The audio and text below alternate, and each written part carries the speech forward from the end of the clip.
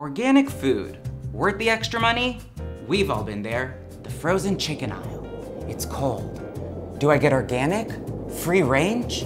Normal? Is it too much to ask for a chicken that comes from a stable background with a 401k? We'll get back to that chicken. But here are 5 foods you definitely don't need to buy organic.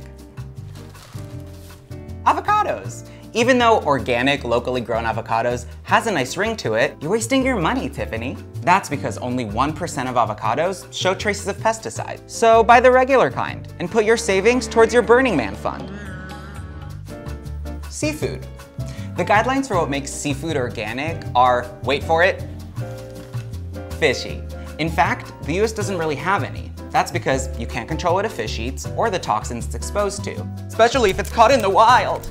And if you see a fish being labeled organic, you're either being scammed or it's from a country with different guidelines. Bonjour, grapefruit.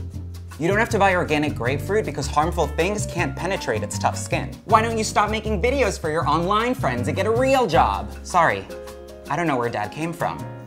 That came from.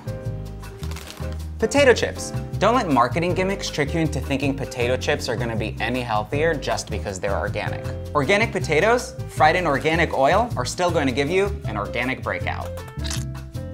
Vegetables that bugs think are gross. If the vegetables don't attract pests to begin with, they're not gonna require many pesticides. Fun fact, bugs are so small because they don't eat their vegetables. Asparagus, broccoli, onions, and cabbage are all veggies you don't need to spend extra on. There are certain foods you probably should get organic. Like, remember that chicken we talked about earlier? But there are others you should probably organ-non.